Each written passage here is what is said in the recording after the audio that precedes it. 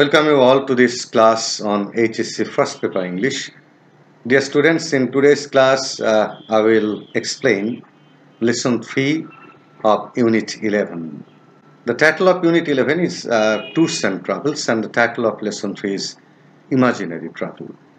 Now, you all know that this is all about tours and travels. There can be different types of tours and travels.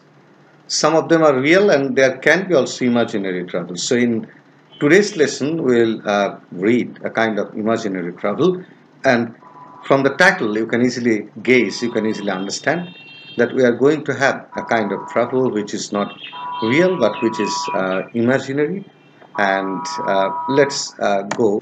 There's a kind of warm-up activity, and this warm-up activity is just to make the students prepared for the lesson and to make them accustomed to the classroom situation, since we are not in the real classroom right now. So still you can discuss things with your classmates, with your friends, with your family members if possible. So what does it ask you to do? It asks you to discuss any travel account. Account means a kind of discussion or narration that you have read in English or Bengali and the places it describes. Imagine you are walking in a street in London or New York. How is your experience different from that of walking in the roads or streets of your town or city? So it asks you to imagine yourself in a street of London or in New York. So it is asking you to imagine yourself in a situation which is not real, which doesn't happen to you, or which has not happened to you. So you have to imagine the situation, and you will definitely get a kind of difference between your experience with the familiar situation that you come across in your everyday life on the streets of your hometown or city.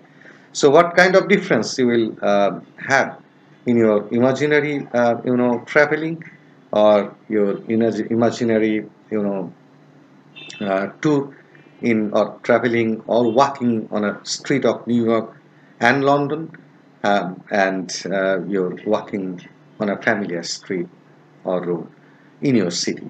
So when you will discuss these things with your classmates or with your friends, things will be much easier for you to understand, and it will prepare you to understand, it will prepare you to get much friendly to the lesson that you are going to study.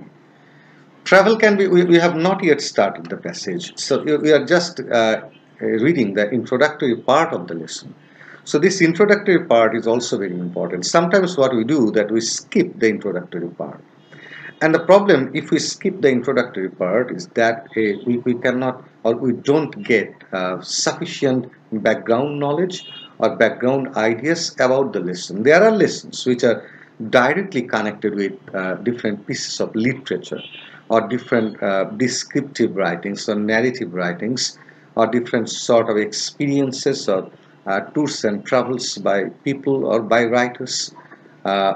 So when you start a lesson, so if there is something like this, I mean introductory passages or a kind of introduction, so it's always suggested that you read it attentively, minutely. So travel can be, so this is something like that, it's a kind of introduction. So travel can be imaginary as well. So we are reading tours and travels, but travel can be real, travel can be imaginary as well. So travel can be imaginary. Authors would sometimes make imaginary voyages to strange places and draw pictures of people and places. So sometimes we also notice that there are some authors who prefer to write on strange and imaginary voyages. Say, for example, voyage to the Mars or voyage to other planets as well. And you must have heard the name of Jules Verne. So if you read the books by Jules Verne, you will see that he also wrote imaginary type of science fictions, kind of science fictions. So he, you can also term him as one of the early writers of science fictions. And in Jules Verne's books, you will notice strange and imaginary voyages to different places, different countries, different situations, and under the sea. Around the world in 80 days. So there are different types of ideas. There are different types of travels, imaginary travels in Jules Verne's books. So if you feel interested in if you feel interest, then you can read his books. And manners and morals. So there, if you read the imaginary travels, you will also come across imaginary manners or morals and other things. So if you read travel, I mean real travels or experiences of people who are traveling in really in different places, then you will also have practical knowledges of different places and things.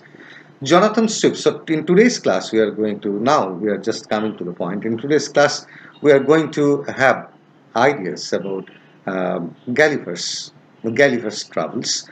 So Gulliver's Travels is a famous book by Jonathan Swift. We all know that. You must have heard the name of this book, and you must have heard the name of Jonathan Swift as well. So in bracket, his the year he was born and the year he died. And Gulliver's Travels was published in 1726, so it's 300, almost 300 years. And you will understand when I will explain things to you, you will understand that how, this book can also be treated as a book of our time. Because there are many issues, there are many incidents, happenings, there are many experiences which are very much similar to the experiences which are happening in today's life, in today's world, I must say, is an example of imaginary travel. So Gulliver's Travels, we are not going to read the entire novel, Gulliver's Travels. This novel is divided into 4 books. So each book is also, it has got many pages. So we are just going to read a single chapter of a particular book. Swift created a fictional traveler, fictional means not real, a fictional traveler named Lemuel Gulliver. So the name of the person who is not real, he is Gulliver. He is also fictional, that means imaginary character. A ship doctor, so by profession Gulliver was a ship doctor, and who visited the lands of the Lilliputs and Brobdingnags and the islands of Laputa. So this Gulliver, who was by profession a ship doctor, in his different visits, imaginary visits obviously, imaginary tours obviously, he visited the land of Lilliputs, the land of Brobdingnags, the island of Laputa. So these are all fictitious places inhabited by imaginary people. So these are not real places, these are fictitious places. But remember one thing, we are saying that these are not real places, but symbolically, allegorically, so these places definitely represent some real places of the world. But Jonathan Swift did not mention the names of the real places directly, but indirectly. These places, I mean Lilliputs, the land of Lilliputs, the land of Brobdingnags, Laputa, they they represent different places of the world. We will try to understand that. So it is called a kind of allegory. So Jonathan Swift's, Gulliver's Travels is a kind of allegory. Allegory is a kind of literary term which is applied for a particular kind of text that can be novel, that can be poetry also, in which you will have 2 stories or 2 plots. There is a surface story and there is an underneath story. So this introductory passage is giving us ideas about the superficial story, and there is an underneath story. That means beneath the superficial story there is an underlying story. So if you read the superficial story, if you just come across the incidents that takes place in the land of Lilliputs, Brobdingnags and Laputa, you will simply treat Gulliver's Travels as a kind of, a fairy tale type of book. But it's not at all a fairy tale type of book. It's a very serious book dealing with very grave and serious issues like politics, criticism of politics, science, and not only that, even criticizing human nature, human beings as well. So it criticizes almost everything, and but particularly, or basically, mainly, The main target is politics and political situation, the greed of the politicians and the greed of human beings as well.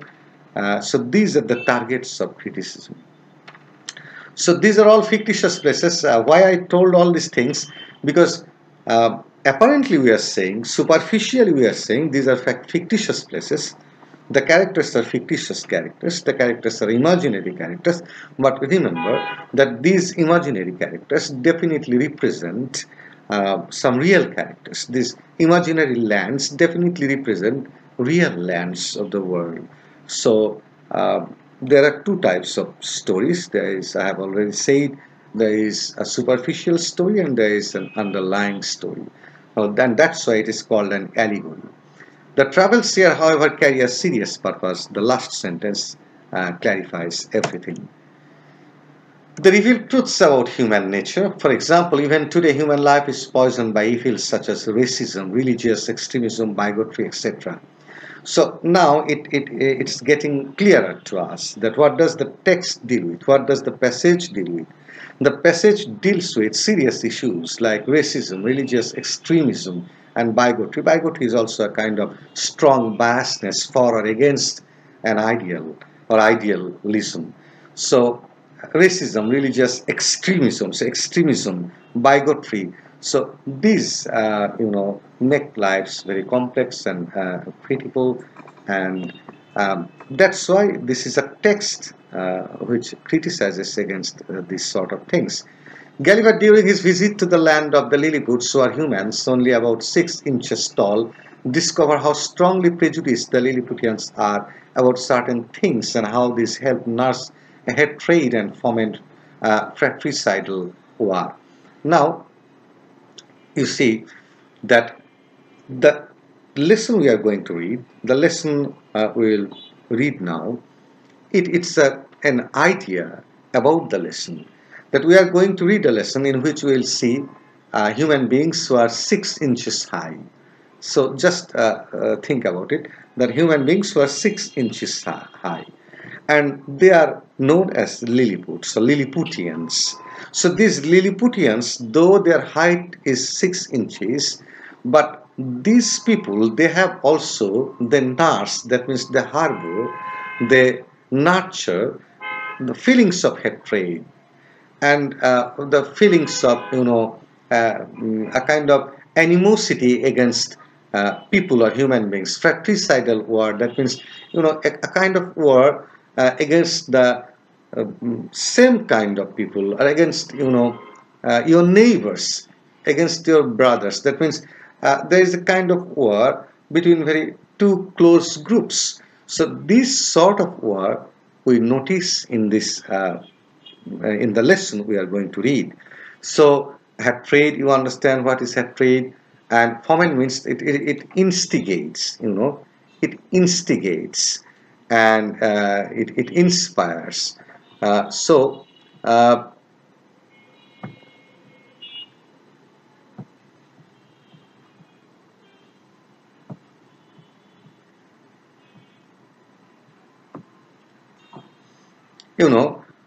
foment, I say that it inspires, it instigates, and the meaning of fratricidal, it's a kind of animosity among people of the same group or same class. I say that animosity between the in the same family, in the same group, in the same country. So these are the things we notice in the land of Lilliputs. Though their height is 6 inches, they still nurture the feelings of hatred. So that is very important, and that is very significant. Now Gulliver, a man of average height. Now Gulliver is not 6 inches high. He is a man of average height, gets a new insight into the pittiness or hollow. Pittiness means hollowness, emptiness of human nature. Emptiness, hollowness of human nature. When he arrives at the land of Lilliputs, who are small not only in size but also in their thoughts and perceptions. This is very important. So the Lilliputians are 6 inches high, but Gulliver is a man of average height, for example, just 6 feet or something like that.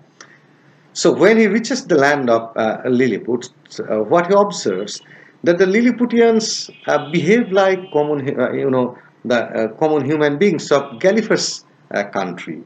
The Lilliputians, though they are small in size, they have got the feelings of hatred. They also get involved in fight. They get involved in conflict, and this sort of problem Gulliver observes in the minds of the Lilliputians. And the Lilliputians are not only small in their size, but also small in their thoughts and perceptions. This is sharp criticism, very, very sharp criticism. So the Lilliputians are, they are small not only in size but also in thoughts and perceptions. Now we are going to start the passage. One morning we are reading a passage from Gulliver's Travels. This is a particular chapter, and I said that the book is divided, the novel is divided into 4 parts, and this lesson has been taken from one part. One morning, about a fortnight after I had obtained my liberty. So Gulliver is narrating his experience in the land of Lilliput. So one morning, about a fortnight after I had obtained my liberty, so a morning after 15 days, 14 or 15 days, fortnight, what does it mean? After about a fortnight, half a month, I had obtained my liberty, and he got liberty half a month ago. Ril who is Ril Principal Secretary, as they style him. Ril is the Principal Secretary. As they style him means this is the way the people of, the Lilliputians call this man. Ril the position Ril enjoys is the position of Principal Secretary.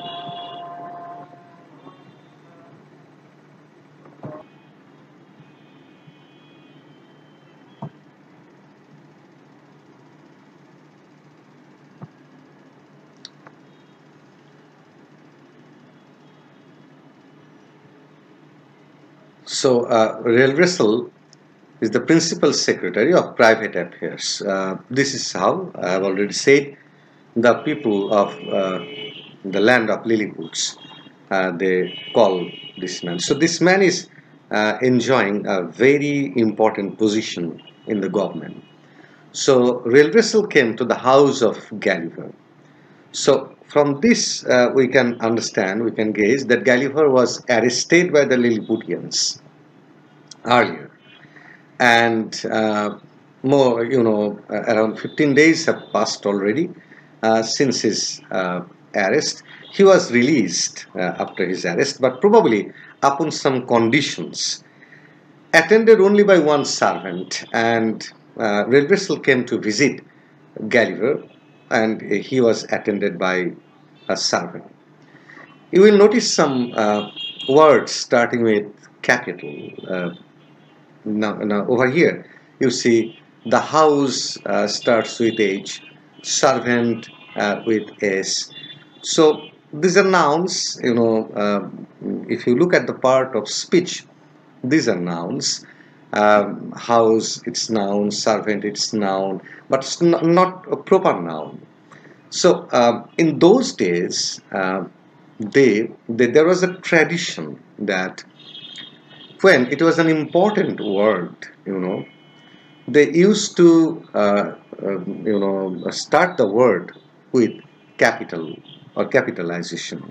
So capitalization at that time was used to identify not only nouns. Sometimes you will see that some nouns are also missing capitalization, and sometimes you will see some words which are not nouns, still they use capital. So these capital words are used, the capitalization is used to give a kind of prominence or a stress on the word.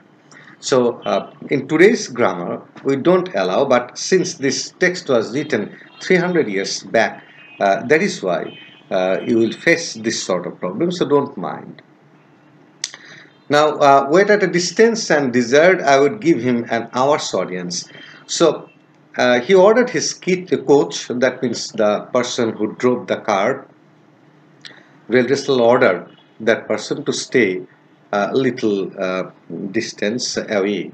And he came to Gulliver and he requested Gulliver that Gulliver should give him time, because he required at least 1 hour to convey some message to Gulliver, which I readily consented to. This I is basically Gulliver himself. So Gulliver gave the consent that okay, I am ready to listen to you. So what you want to say, please convey the message to me. On account of his quality. So on account of his quality, it means that the man was Real Russell was a man of quality.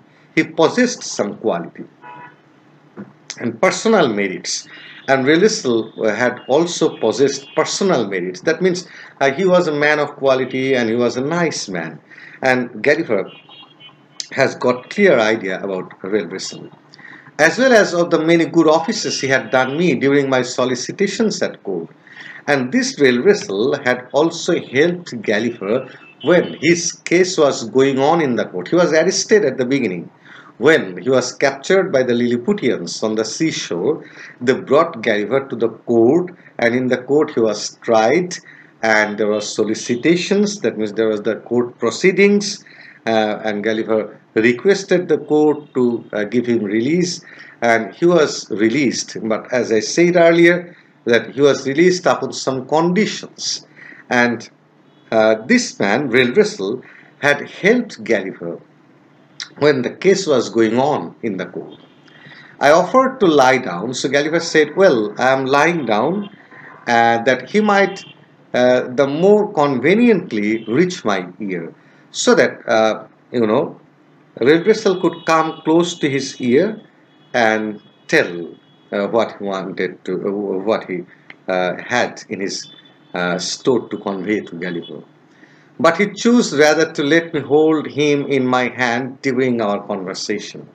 So you must have noticed by this time that most of the nouns they are starting with capitalization, and Gulliver proposed in the sense that Gulliver asked Real Russell that he was lying down and asked Real Russell to come close to his ear, but Real Russell rather preferred and asked Gulliver to lift him on his palm and brought him close to his ear so that he could say, or he could have a conversation with Gulliver.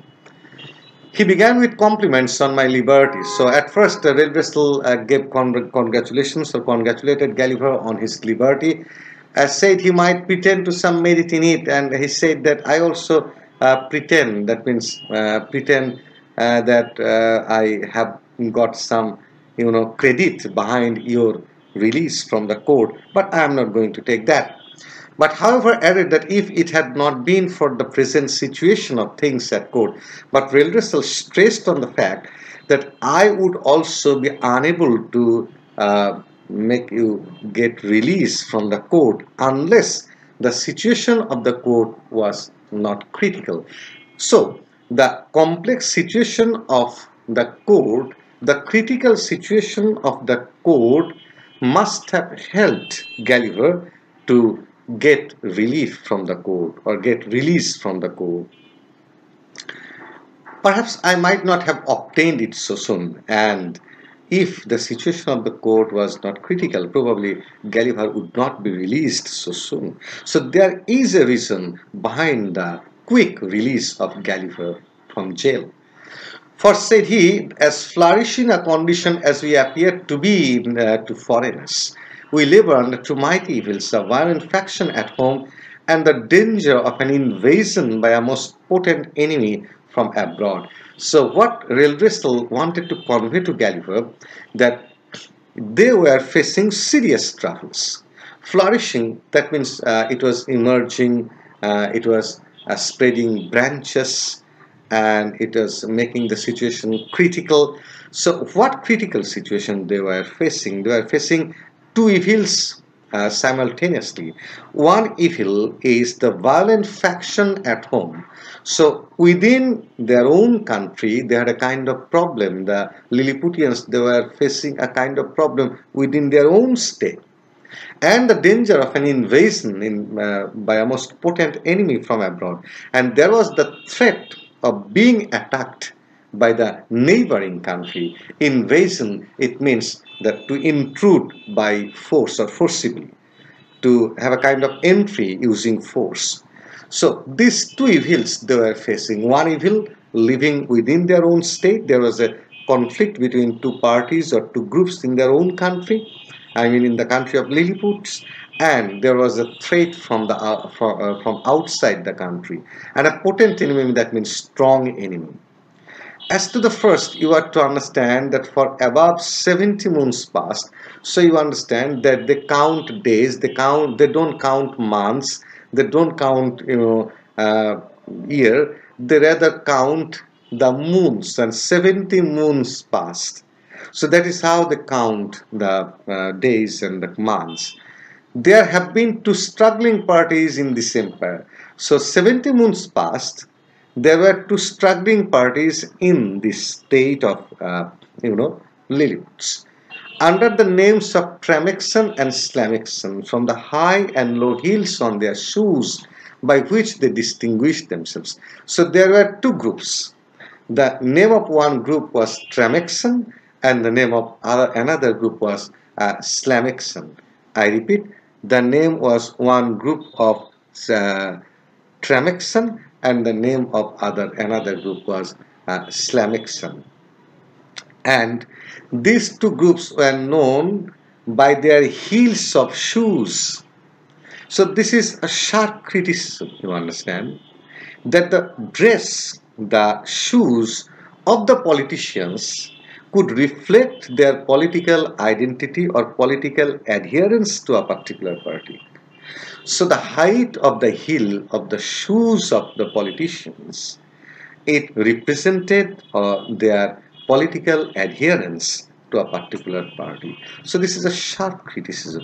There was no division. I mean, there was their adherence to a particular party was not based on the quality or principles or other qualities or characteristics of the party. Rather, it was based, it was a kind of biasness. It was a kind of extremism.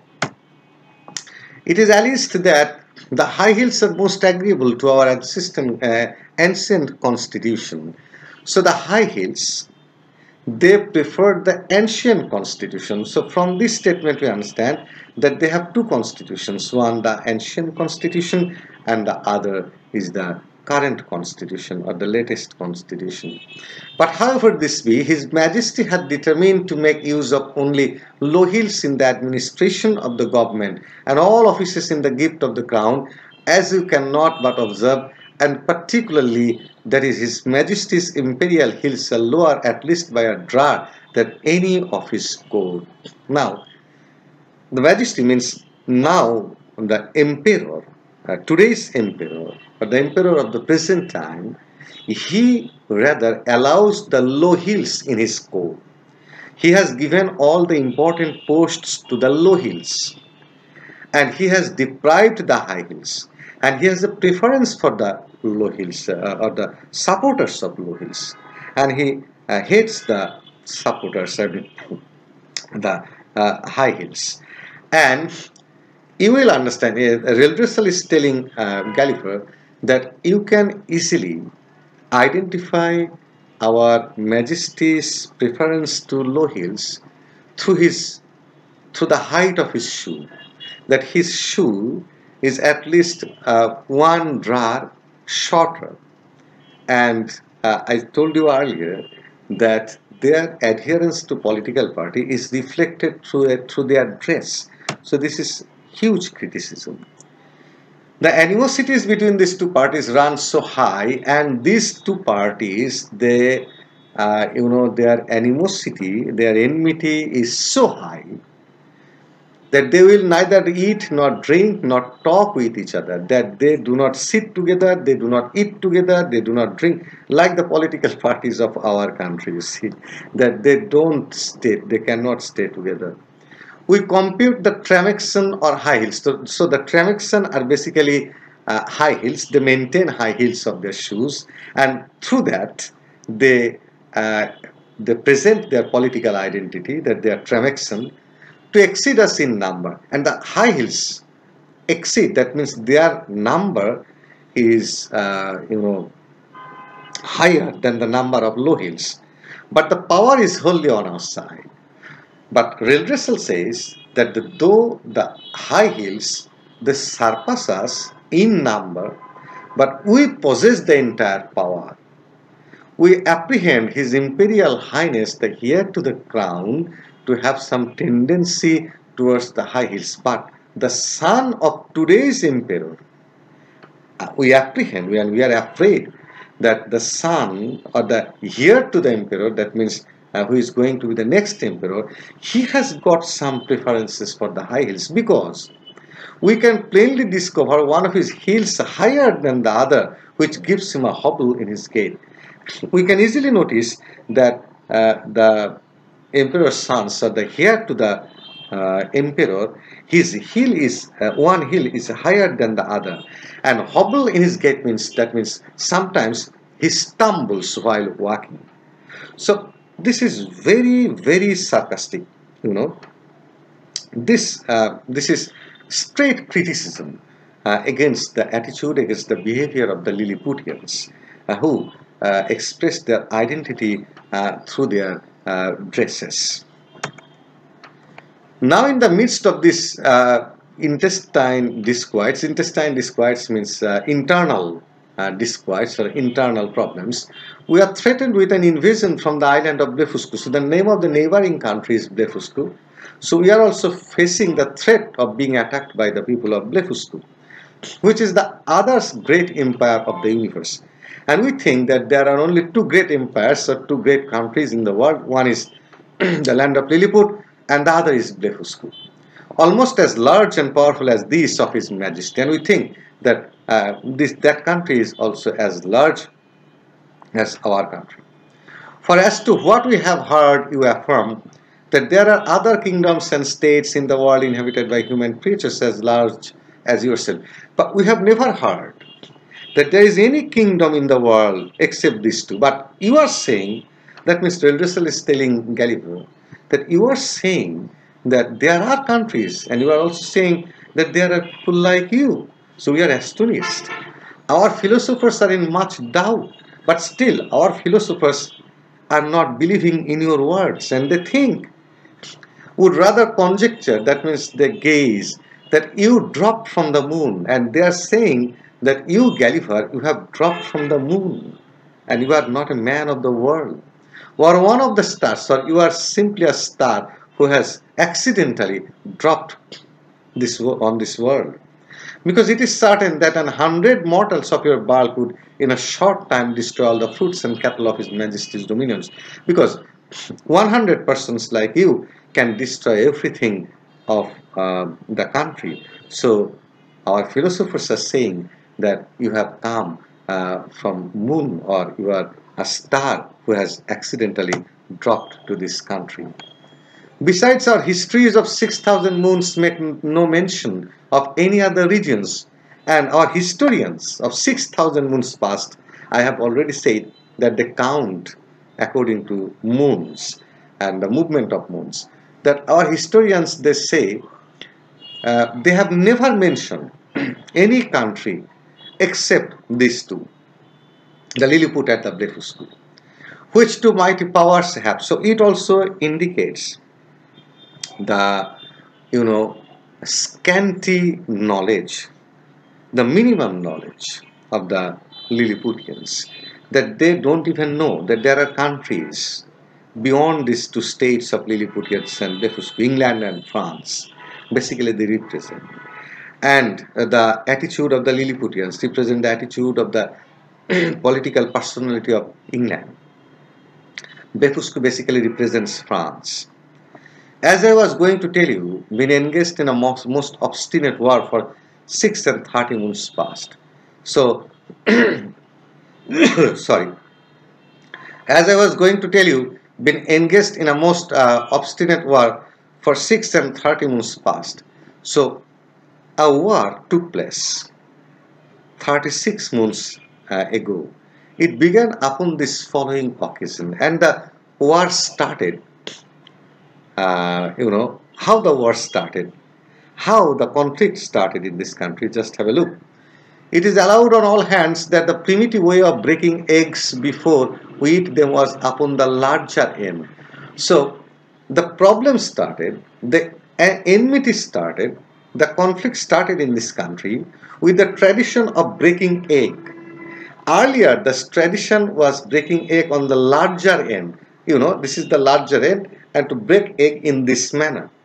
We also, when we break egg, we don't break it on the larger side. We rather break it on the shorter or smaller side, in the middle.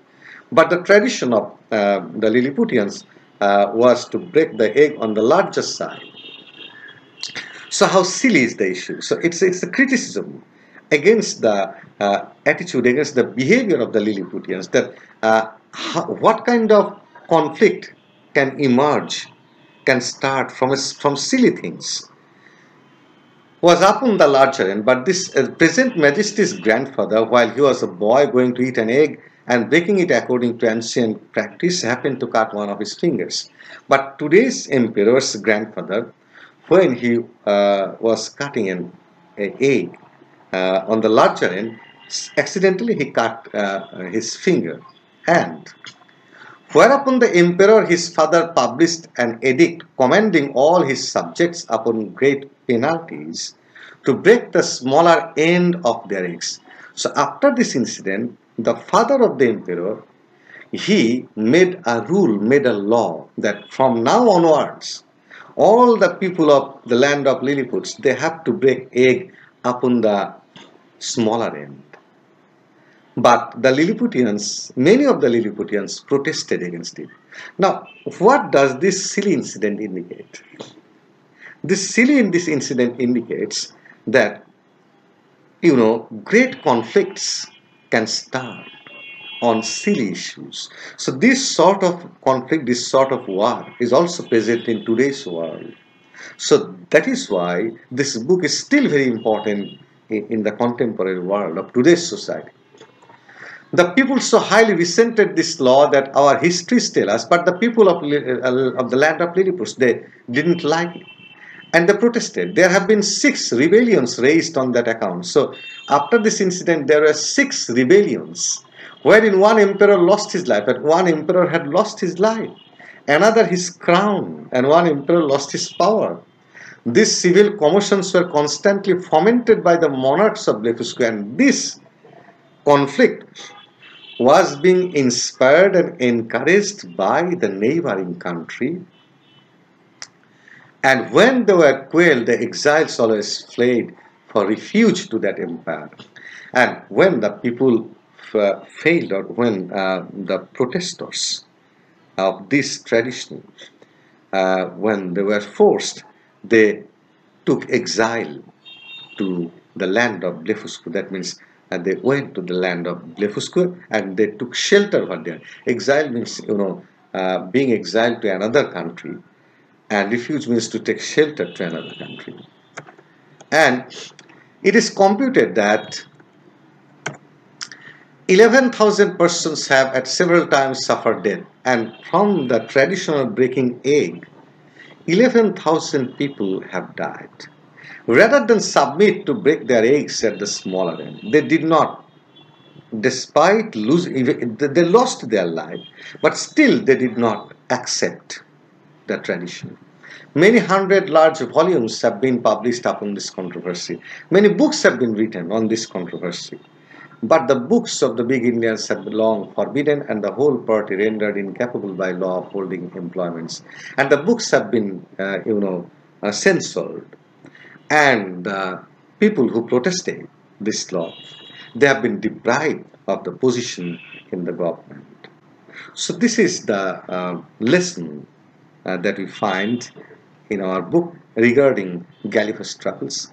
So through this lesson or through this incident, what what we understand from this incident, we understand that sometimes great wars, great enmity, great animosity, you know, loss of lives, war take place on silly issues. Jonathan Swift criticized the people of the land of Lilliputians that they were small not only in terms of their physical size, but also they are small but also intellectually. And they are mean-minded. And they also released Gulliver on conditions. And they were people who nourished hatred. And they were people who were pernicious. They killed one another. And through the incidents of breaking egg, either on the larger or on the smaller part, the silly issue of wearing shoes with either high or low heels in order to identify their political, in order to show their political identity, are things which are really attacking the political personalities and the political, ideology of the people of England of that time. And we are not going to discuss question answer in today's class because I know that after such a long discussion, it's not possible to concentrate on the question answer or any other exercise. This was a tough passage. That's why I didn't go for any exercise like multiple choice, like writing summary, like giving question answers or flowchart writing. I didn't go for those options because it was a tough passage to understand. I hope that you will read this passage again at home, and in our next class we'll start either new lesson or we will do other exercises. Thank you very much for today's class. Stay safe and stay at home.